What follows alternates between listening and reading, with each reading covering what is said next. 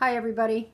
I hope you're staying well and at home during this period of quarantine. I'm thinking of you each and all.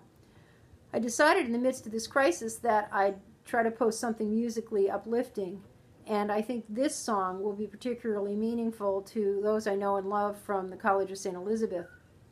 When I was doing this morning's scripture readings, having been furloughed from going to liturgy, I realized that the psalm of the day for the Sunday liturgy was the 23rd Psalm, which is the Psalm of the Good Shepherd. I love this psalm. I've always thought that when it was put to music, it always came out more like a dirge than a psalm of joy about the Lord's provision.